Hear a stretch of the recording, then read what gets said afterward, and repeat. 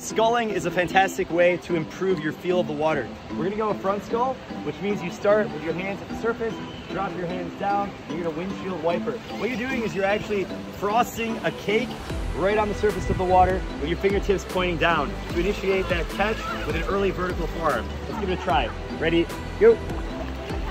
As you do this drill, what you're trying to do is focus on leveraging as much surface area with the water as possible. From your pinky all the way to your thumb, you want to focus on catching as much water as possible with every wave of your hand.